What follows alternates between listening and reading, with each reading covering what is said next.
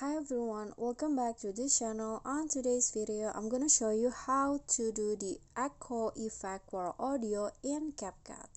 So here I've already added a video on my CapCut, and I'm going to delete the ending first.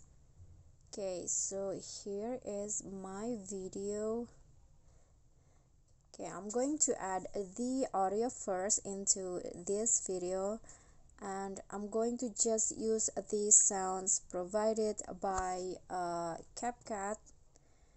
Okay, I'm going to add this sounds right here.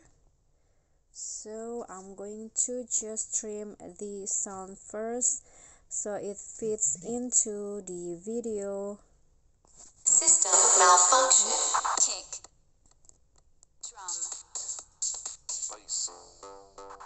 Okay, so if you guys want to create some echo effect into the audio, you just need to click on the audio first and then copy the audio so that it duplicates like this, and then on the copied version just drag it at to the bottom and align it with the first audio like this. So now it has two audio like this, but if you want to create some echo effect, you need to drag the second video into the right, so that like 2 frames to the right. I'm going to zoom in first like this. For example, I want to drag it, it's like 1 or 2 frames like this, so that when it plays,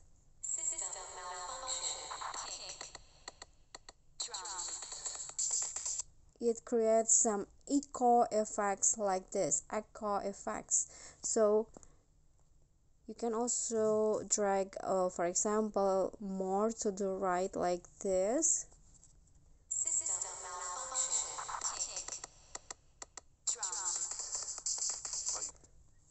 Okay, so if you want to add more echo, you can copy the audio again and then drag it to the bottom and drag the audio like this.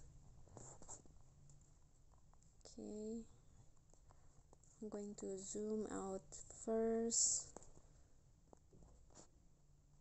Okay, like this, and when you play it, now it has more echo into the video. Okay, so you can add more sounds, but I think it will be more confusing, but I think 2 or 3 is enough. So yeah, so I think that's all. Thank you guys so much for watching. If you like the video, please do click on the thumbs up icon. Don't forget to leave a comment and subscribe to our channel. See you at the next tutorial. Bye bye.